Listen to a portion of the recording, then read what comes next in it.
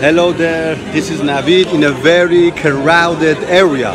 Those in Turkey, they know where I am at the moment. Yes, near Galata Tower, very famous tourist attraction in Istanbul. But what if it were ivory tower, an ivory tower? So if somebody lives in an ivory tower, or if somebody grew up or raised in an ivory tower, what it actually means? Okay, it means, those who are raised or grew up in an ivory tower, they don't understand the pains and pangs of ordinary people. For example, sometimes we say politicians are living in their own ivory towers. Why? Because they make decisions that are usually not good for the public, for the general public. Hope you enjoyed this. See you again. Bye-bye.